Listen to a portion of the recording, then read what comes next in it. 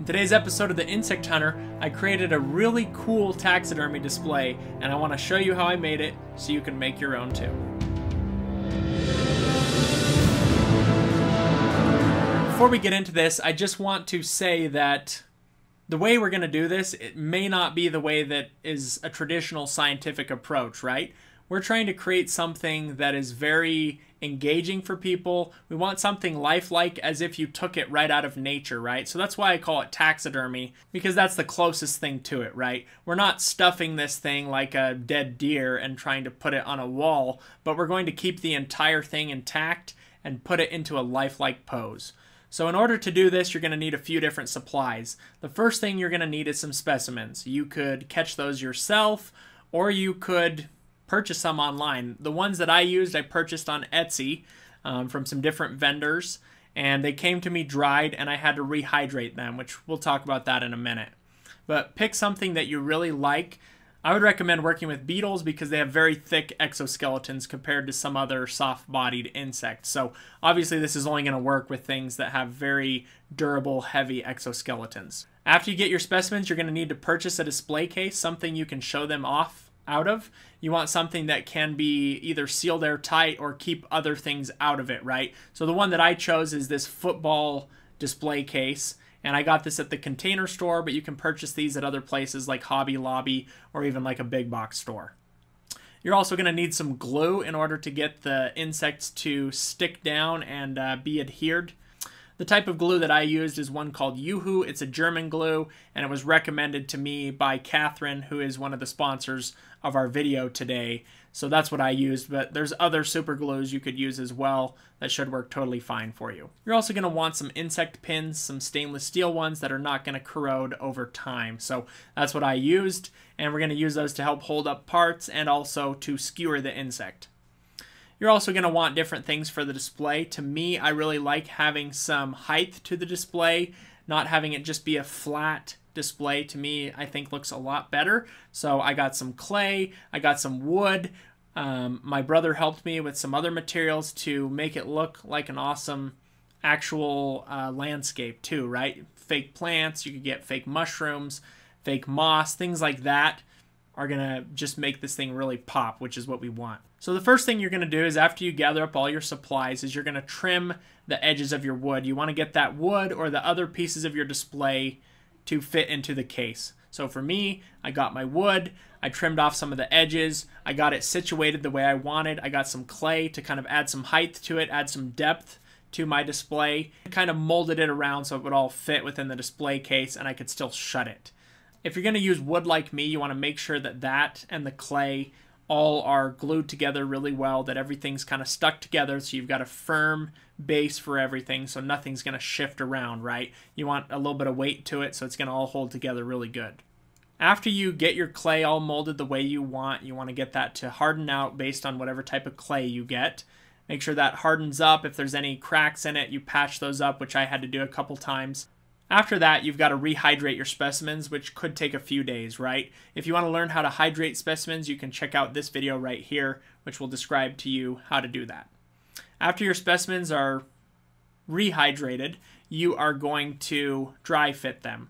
So you're going to put them onto the wood, get them into the spots you want, make sure everything's going to fit. You can just kind of try out different positions and setups to see how you want the insects to be when you're finally done. If you wanted to, you could mark the spots where they're going to go, but for me, I kind of had an idea in my head, so it wasn't that big of a deal. After this, we're going to attach the specimens to the wood. So the main way to do this is to attach the main body to the wood.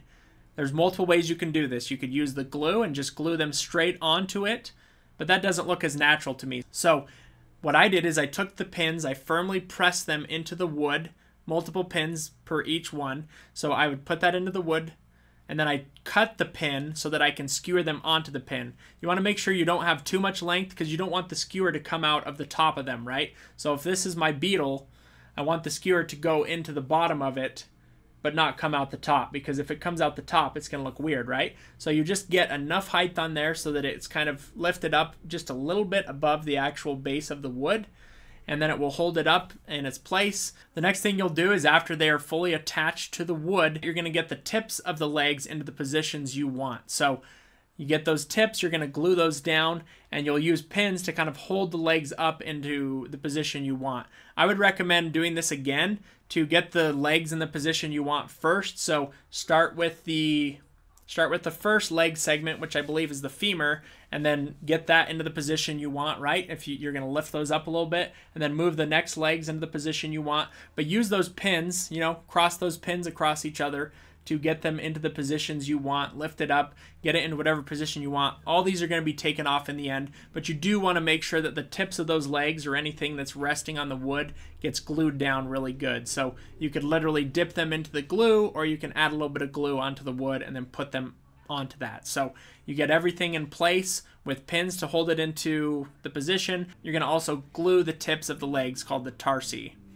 After that, you can also use the pins to modify the mouth, have the mouth open, have the antennae in a position. Everything's just going to want to droop, right? So if you have antennae, they're just going to kind of go down. You want those to be held up in an awesome position, looks more natural, spread out as if they're moving around, looking for food or living out their lives, right? So after you get everything set up, you've got everything exactly how you want it when it's going to be dried, you're going to leave it alone and let it dry for a couple weeks.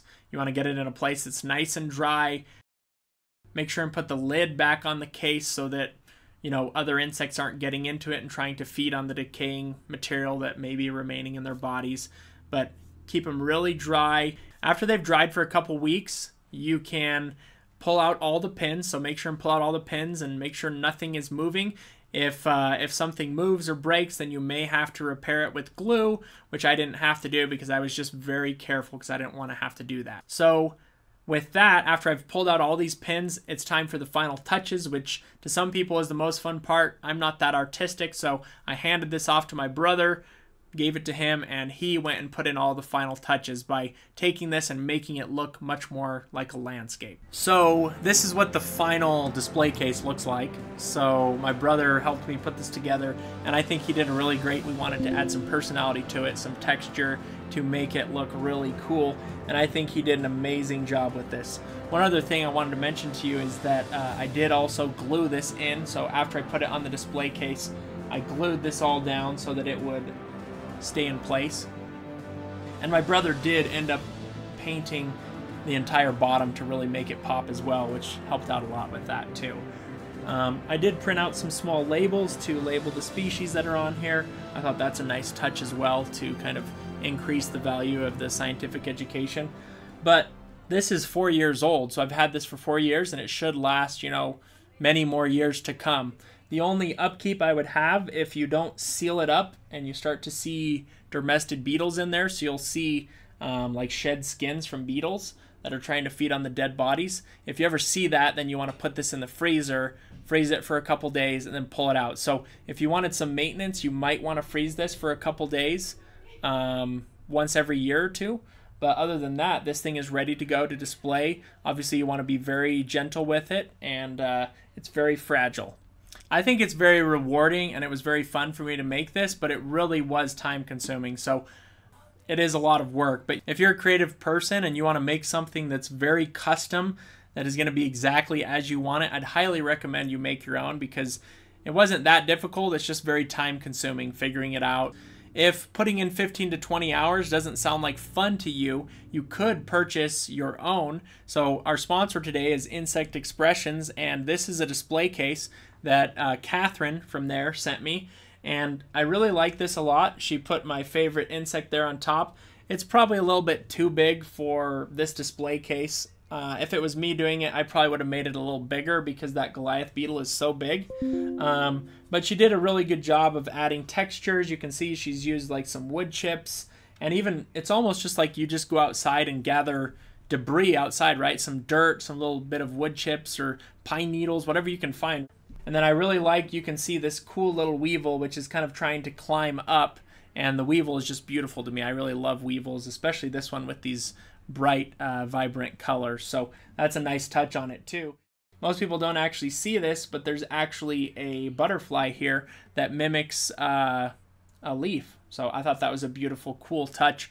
And I thought it was a great piece, so I'm very excited that I have it. If you want to learn more about Catherine's work and you want to look at the potential of purchasing one, you can go to insectexpressions.com. I highly recommend you reach out to her if this is something you would like to get. She's got some other pieces on there that I think are even better than this one that just look amazing. If you guys are interested in joining our community and being involved with conversations about insects, collecting, raising them, you can join our Discord, which is free.